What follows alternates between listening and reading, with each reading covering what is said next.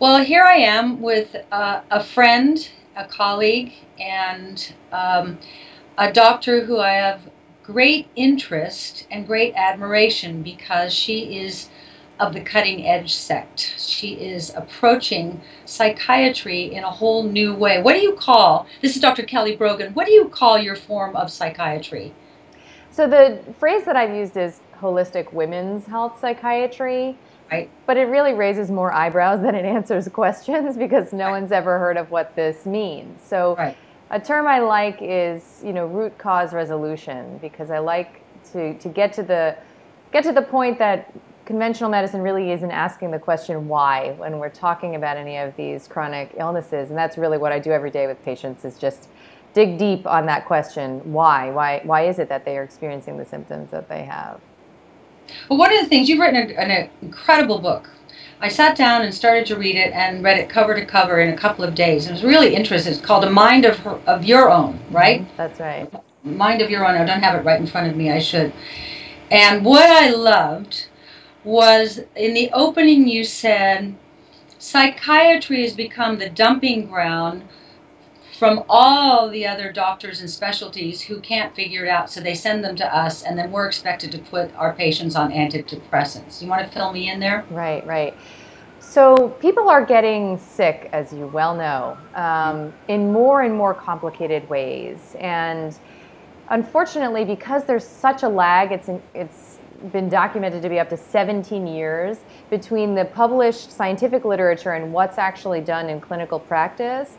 Doctors are ill-prepared today to meet the complexity of the average patient who comes in with, symptoms of brain fog and bloating and rashes here and there and hair loss and a feeling of hopelessness. They don't know how to screen diagnostically for what type of autoimmune or inflammatory disorder that might be, and they really don't have the time to dig deep into the history of the presenting illness. So what happens is that, doctors are not bad people. They want to help their patients. And the tool that is made available to them by conventional training for the distress that a patient experiences around these complex illnesses is antidepressants, right? So you have a 5-minute visit with your internist, you talk about all this laundry list of problems that you have. Sort of the best that he or she can do is hand over a Prozac prescription, right? And it would be all well and good if these medications were safe and effective. I think we really, really wish they were. We're really attached to the idea that they are. But the truth, unfortunately, is very far from that. And the safety factor and the risks that are documented and how difficult, if not impossible, it is at this stage to predict who might suffer adverse effects from any of these medications, even within hours of the first dose. Because we don't have the tools, it can be considered really careless to be overprescribing the way that we are.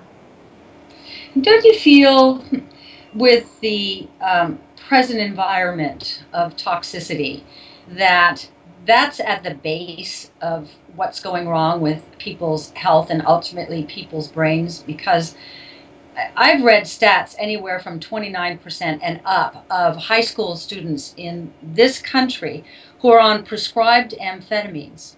And I was talking to someone recently who had a child on amphetamines, and he was frustrated. He said, the kids are now romanticizing their, as I call them, the initials. Oh, I have ADD. Oh, Right. really? Well, I have ADD and OCD. Well, I have ADHD. Right.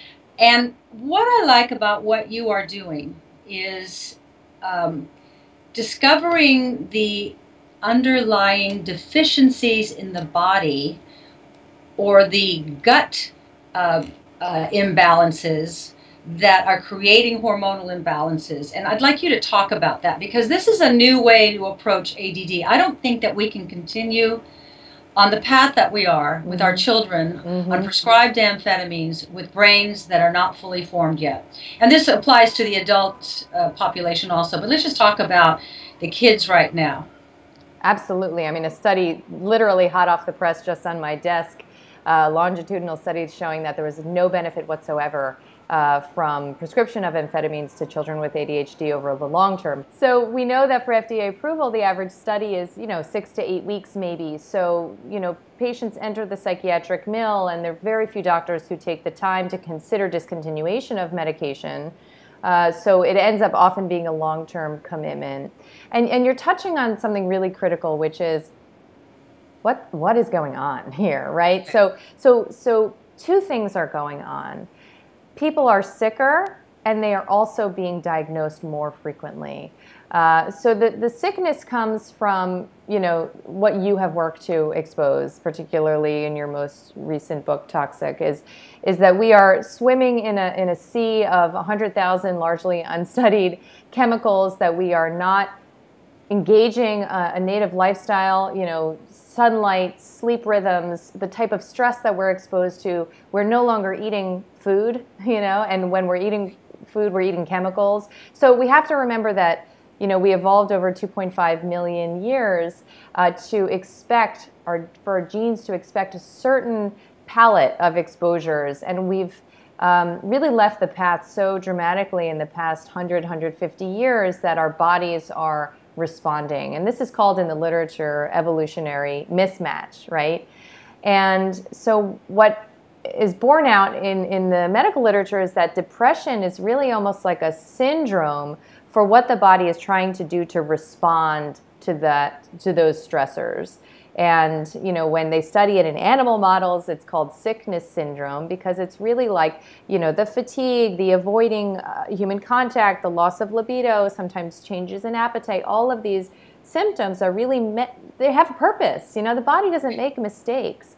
It's just that the onslaught of this type of stress is unending. So it's chronic. It becomes chronic.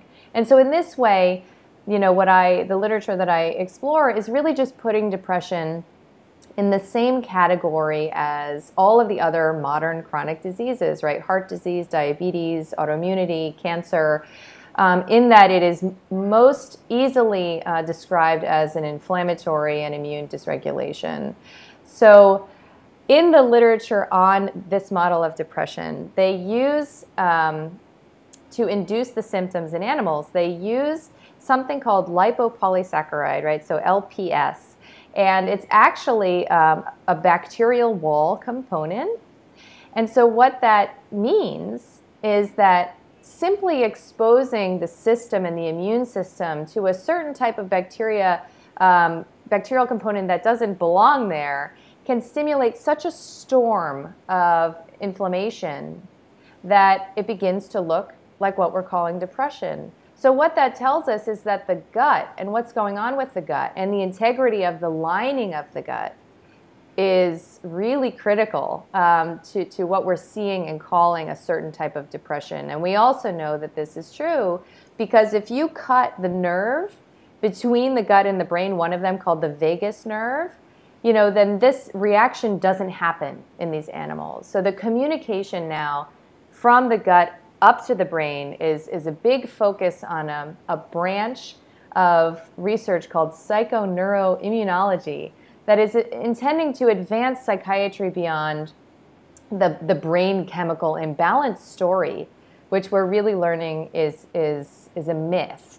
So when you talk about sort of taking a medication, and particularly at a young age, there's almost nothing that inspires more rage in me and pain really than what's happening to our youth. There's like 11% of children ages 3 to 7 on psychiatric medications.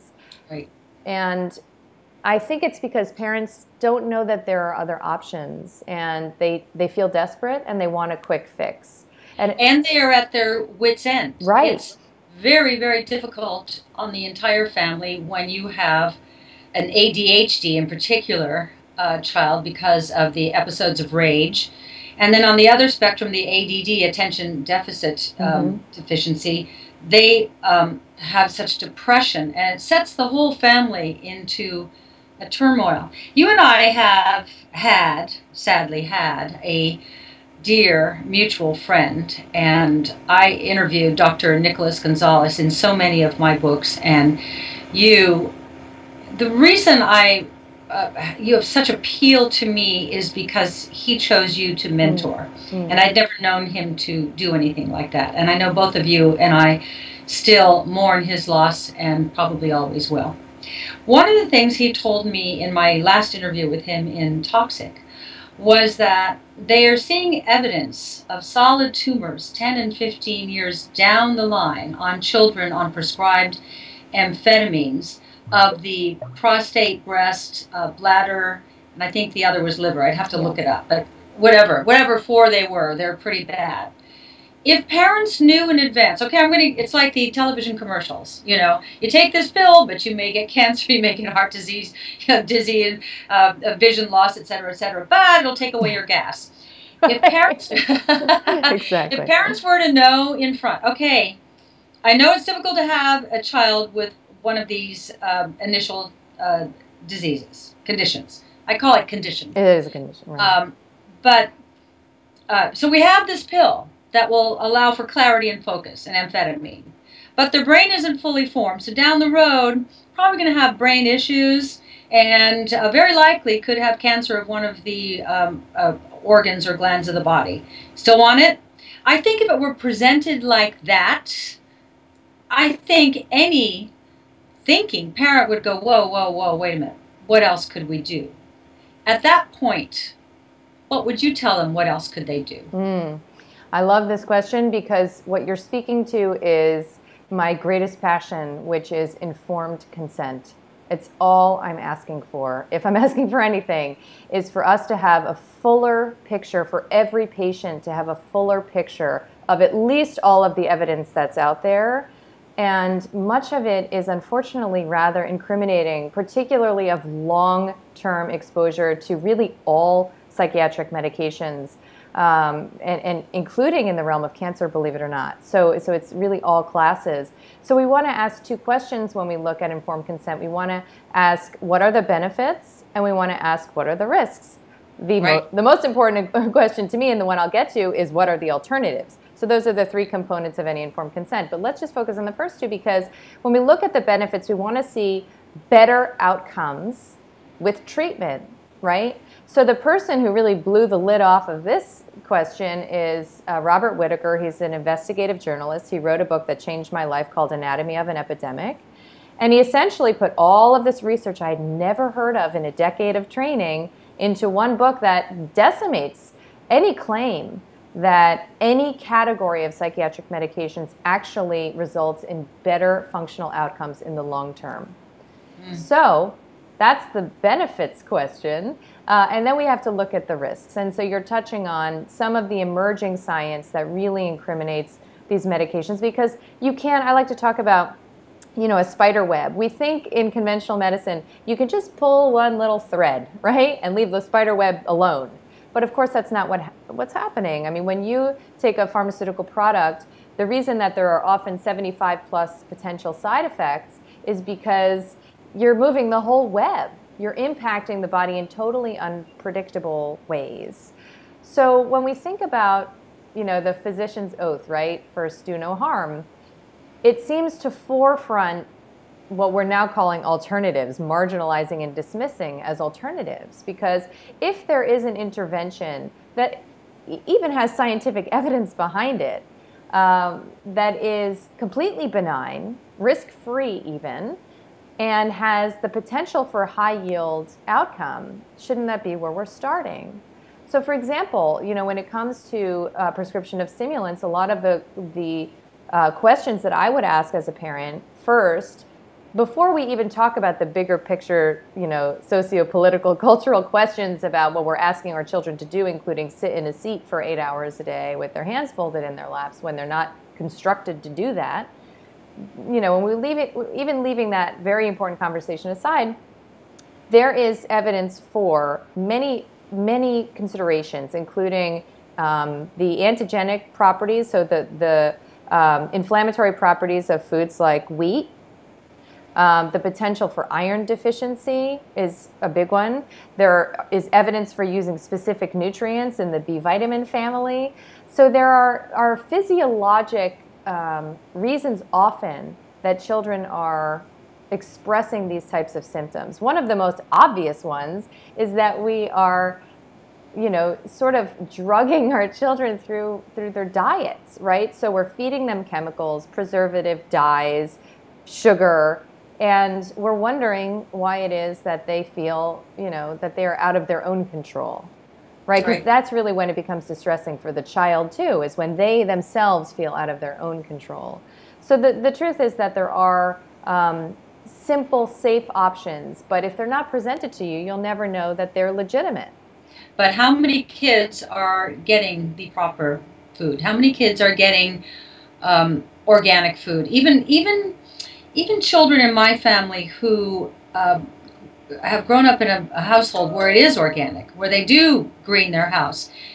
What are they picking up at school? What are the chemicals they're cleaning the schools with? If you're already toxic from a gut that was born with imbalance, which pretty much all the kids are born like that today, they're like the canaries in the coal mine. You expose them to some toxic chemical cleaner at school, and it's going to have an effect on their ADD or the OCD or ADHD.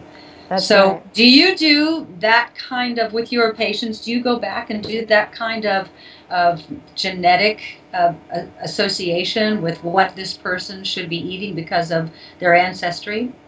Yes. And how do you do that? Yes. So it's actually much simpler than it sounds, and I'll explain it.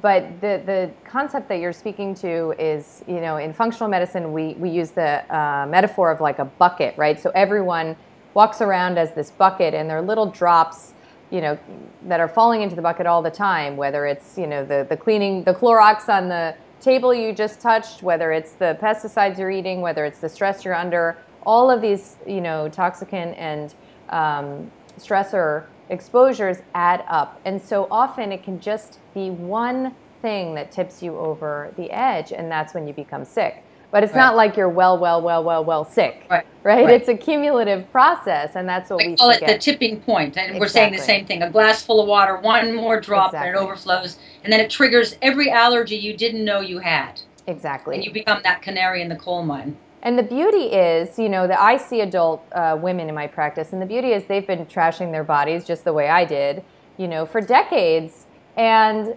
amazingly, within the space of 1 to 3 months, they can turn the whole ship around. It's almost like we shouldn't be offered that gift, of such resiliency. I find it incredible to this day. But so the way that I assess for diet, compatibility in my practice is different, obviously, than the way that Nick did. There's specific blood work that you can do that helps you to see whether you're someone who runs a bit more acid or alkaline. But really, it's almost, from what he taught me, like a character assessment, because there are certain traits, and I'll describe those that are most common in my practice, that are an indication that this type of, red meat inclusive, more sort of paleo-ish type diet is your ticket home, right? And so some of these traits are that you're somebody who's prone to depression, that you're somebody who's prone to weight gain, that you're a night person rather than a morning person, that you're somebody who's often hungry all the time, like you have reactive hypoglycemia. And there are explanations for why all of this is on an autonomic nervous system level. These people are often, sort of free thinkers, more creative types rather than sort of, rigid doctor, surgeon, lawyer types. And they're prone to certain types of illnesses, from autoimmunity to liquid tumors. And the antidote for them is an acidic diet that includes, pork, beef, lamb, for example, starchy vegetables, if any fruit, actually tropical fruit. But fruit is really largely minimized. And of course, then cruciferous vegetables and all the rest of the vegetable category. But what I find amazing is that when I discuss with patients that it may be the best intervention for them to include pastured red meat in their diet, often they'll look at me like I just, told them they won the lottery. Right, because they've been told for so many years that this is dangerous for them, and they can't, it's carcinogenic and everything else. And believe me, when it comes to industrial animals, that's extremely true. I would rather a patient never touch an industrial meet, Right. you know, their whole lives. So if I have a patient who I recommend that to, and they say, ooh, I can almost see them like gagging internally, I need to listen to that. Because what I'm really looking to cultivate is something that we've lost, which is this inner sense for what we need to eat. Nick always said, I get my patients eating what they want to eat. Right. Right? So Right. it's like we've lost that compass because we have all these gurus speaking in our head and we've read too many books, and you know, we are scared. We're running scared from our own intuition. But that's a lot of what, you know, I look to do for people, is just get them back in touch with their own doctor, their own inner guru, you know, because it's all in there. Right. Nick Gonzalez, Dr. Nick Gonzalez, had a very unique cancer protocol. And now that he is no longer with us, you and I were both at his funeral, and we saw that that church was packed with cancer patients, all of whom were well. So what you and I both were so upset about that day is, who will carry on? He taught you a lot. I almost believe, as I'm talking to you, that he must have had some intuition that he wasn't going to be here. That he spent because he was so busy with patients, and so many of his patients he never even charged. I believe he was such a gift from God. He taught you so much. Do you think you're going to be able to carry on the work of Nick Gonzalez, at least to some degree? It sounds like you have adopted a lot of Yes. his thinking. I'm glad you're asking this, because it's a question on a lot of people's minds, I think. Right. And it's true. You know, I just spoke on a panel at South by Southwest, and I had a couple come up to me afterward with tears in their eyes, you know, and talking about how he, you know, he not only wouldn't be alive if it weren't for Nick Gonzalez, but that he is healthier than he ever was before his cancer diagnosis I think it was 24 years ago. So these, you know, these people are walking the earth, and they are the greatest living, you know, testament to his brilliance. I did learn a lot from him. I'm a quick learner. I've never been more activated, you know, from my heart to my mind to everything else, than being in his presence. And, you know, even sharing this space with you is an honor, because of how much I knew he saw that you got it, you know, and how rare it was in his experience for a good person to be on the right side of the truth. It was just his experience. He was very isolated. So I know that there was something important in my contact with him, but I think, and we discussed this, I think actually that the next person is going to come potentially through me and my work, you know, because I have a big mouth. I'm out there, you know, talking about it. I don't think I'll ever give a presentation again in my life without, you know, bowing down to what he has offered to the history of medicine. And so I know that there will be someone who learns of it, that I can help, you know, initiate into his protocol. Because I do use it, has greatly informed what I do with patients, and you know, he's all over the book as well, and his influence on me.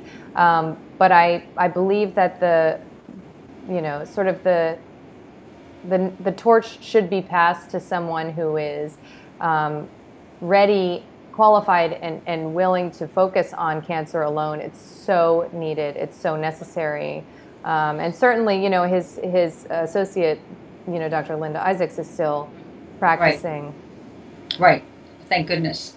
I see, though, a great correlation between your breakthroughs in psychiatry, which to me is a real breakthrough, that maybe there's another way.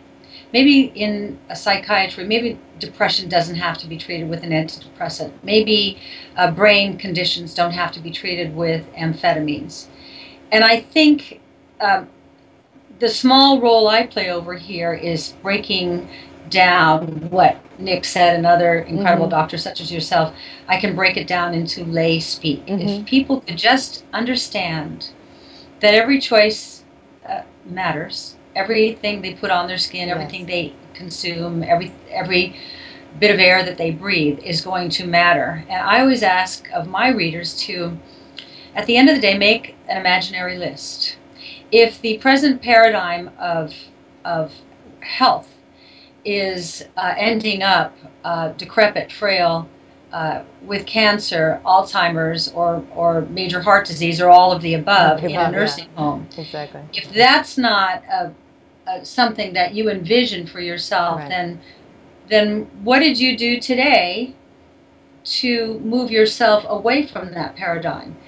And at the end of the day, I think people will be so surprised to see how many choices they make throughout the day towards that awful end that we're watching around us. So knowing that, you know that study, the Environmental Working Group, that they tested the cord blood of newborns across the economic spectrum. And that these are babies, they haven't had even a sip of breast milk yet. Right. This is just cord blood. They tested for 287 different toxins. All of the babies tested positive for a minimum of 180 toxins. So that means our babies are no longer born clean. And they're no longer born they're nurtured in clean wombs, because the mother's womb is no longer clean. It's no longer balanced, because doctors are not understanding. You got to prepare a womb today, whereas it used to be just a given. A woman gets pregnant, no problem. Now she needs probiotics. She needs that whole GI tract healed up so that her immune system is solid, and it means changing a diet, I would say, for almost a year before you get pregnant. But when I hear you talk about diet as essential in psychiatry, this is new. It sounds so simple, but up till now, doctors, to my knowledge, and you can confirm this or not, are never taught much about nutrition. Yeah, if anything, I think I had about an hour in 9 years actually of training. And we do, in the emergency room setting, there is some awareness that, we should screen, for example, maybe for B12 levels. But it's very, very sort of dismissed and diminished. And certainly when you get to the outpatient setting, it's totally forgotten. I mean, there are many, many, many, if not most psychiatrists who don't even run basic blood work to screen for gross deficiencies in their patients. I mean, one of my favorite case studies of all time that really, spoke a truth to me about the relevance of diet is about this woman who was, postmenopausal, and she'd been a vegetarian for 27 years. And she developed depression, actually what's called psychotic depression, which meant that she was hearing voices and delusional and paranoid. By the time she was hospitalized, she was considered catatonic, which in psychiatry is pretty much as bad as it gets. It's what it sounds like. She was treated with antipsychotic medications and antidepressants. She was actually given electroconvulsive therapy, which we still do in this country, and she got no better. So they sent her to an outside hospital because, they sort of threw their hands up. They sent her to another hospital. At this other hospital, they actually bothered to screen for a B12 blood level, and she was below the range, not even very dramatically, but below the range, which of course, I'm sure many of your listeners know is often one of the sequelae of a vegetarian diet, because it's a primarily animal-based nutrient, right? So they injected her with B12. 2 injections later, not only were all of her presenting symptoms resolved, but 14 years of symptoms. This is 2 injections only of B12. 14 years of symptoms she had just sort of tolerated, malaise, fatigue, she had thought were sort of part of her personality, cleared up. So if that doesn't make you at least curious about what we are calling psychiatric, that really is physiologic and that is resolvable and reversible through nutrition, then you're not paying attention to the literature. That's really what it comes down to. So it's determining your nutritional and mineral deficiencies, rather than the dopamine theory that it's a lack of dopamine in the brain that's causing all the problems. How did that happen? Yeah. So we are taught by pharmaceutical companies in this country, right? We're one of 2 countries on the planet that allow for direct-to-consumer advertising, so that pharmaceutical companies beholden to their, stockholders are speaking directly to patients about their health. there is a very insidious effect of this, because there's messaging that is embedded, in every exposure. You can't spend a day in America without being exposed to this messaging. So we're taught, about depression, for example, being a brain chemical imbalance, and sometimes specifically talked to about it's being a serotonin deficiency or a serotonin imbalance, and that the chemicals in antidepressants are going to fix it right up. And unfortunately, if you really dig into the literature, 60 years have not substantiated that theory. It's really a theory, and believe me, they have been working hard to try and drum up some evidence for it, to the extent that now, even in the conventional realms of psychiatry, there's some admission that we sort of need a new theory. What's called the monoamine theory is sort of, bankrupt. And so what I find really important to then clarify is that if we're going to accept that these medications are not fixing anything, then what are they doing, right? If you like what they're doing, I mean, every time I lecture, there's somebody who stands up in the audience and says, I don't care what you have to say, Prozac has saved my life, or, saved my friend's life. And, I'm happy for you. I'm happy that you found, the type of health care that works for you. But what it's really doing is it's having a chemical effect in the same way, really not in a different way, than if you were like a socially anxious person and you had 2 shots of vodka before you went to a party and you felt a bit calmer. That's a chemical effect you might like. It might actually work for you. But don't be confused into thinking that it's a cure, because that you don't have an alcohol deficiency if you're that person, right? And you could see the potential dangers of long-term exposure to this type of chemical adaptation, which essentially the body is forced to do. And that's what really made me put down my prescription pad, because I started taking patients off of antidepressants and other medications after I read that book that I mentioned to you. And what I saw about psychiatric medication withdrawal in my own practice made a believer out of me.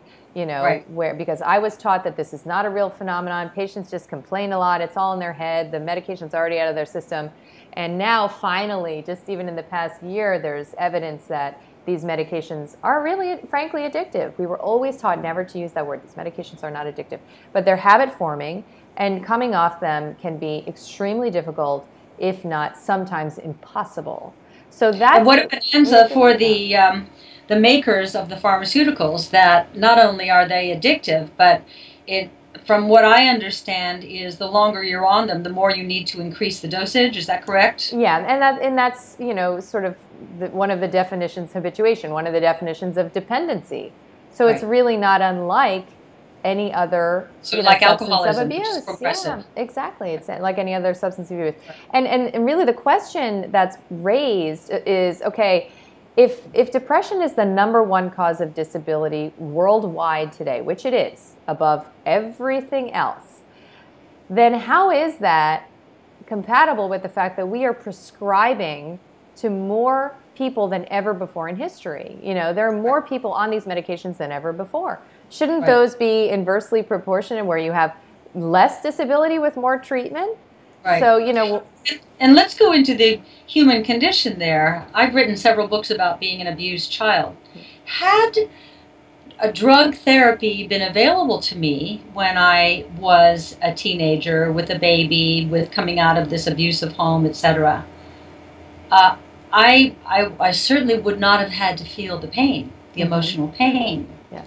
But it was the emotional pain and the work I had to do to find myself in that, and to realize this wasn't my fault, and to come out on the other side has made me a person that I am today, that I'm happy to be. What if I didn't have to go through that struggle? Because I'm looking at all these children on their medications, thinking you're somewhere in the middle. There's no highs, there's no lows. You sort of float through the middle, and then you double up the night before your test, because that makes you really clear, a lot of clarity and focus.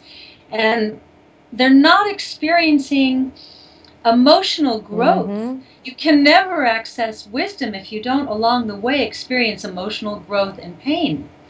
So in your practice, it must be tricky to wean them off their medication while you're raising up the mineral and nutritional deficiencies and doing the emotional work in there that is going to kind of force them to feel the pain of their what life is, right?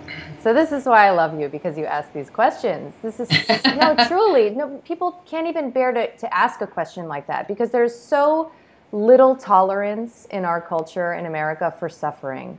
There is no room to fall apart. There is no, it's a bad thing to feel pain. And the truth is that every native culture to this world acknowledges that evolution and personal psychospiritual transformation is not always pretty, and it doesn't always feel good, right? So we have bowed down, to the gods of capitalism, because it's just about getting you back to work and keeping you functioning.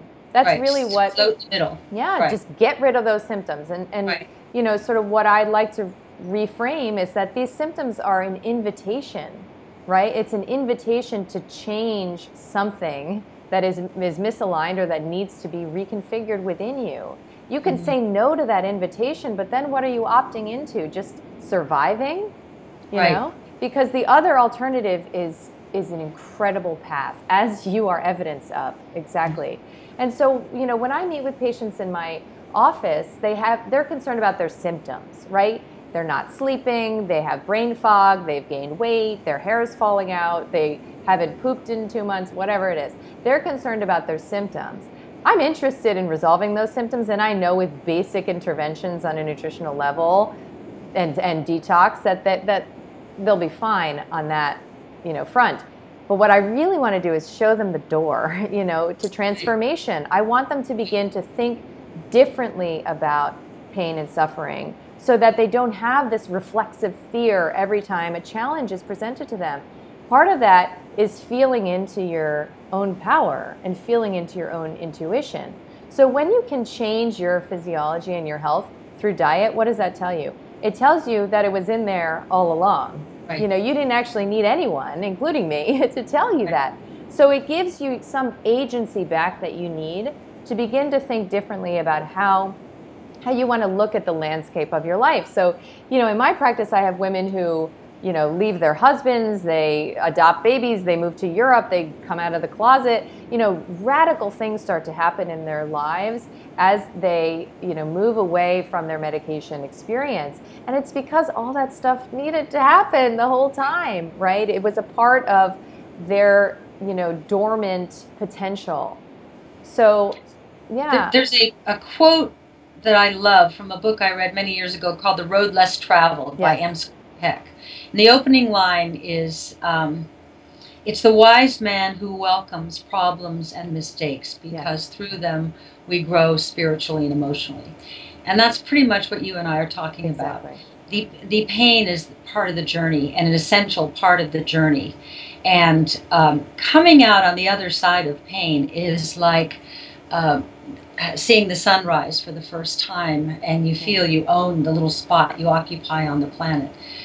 I really admire the work that you're doing. I think you're so right on that it's not a Prozac deficiency, it's imbalance in the body. And for a psychiatrist to be connecting the problems of depression to what's going on in the rest of the body, because it's not individual parts, it's just a whole system.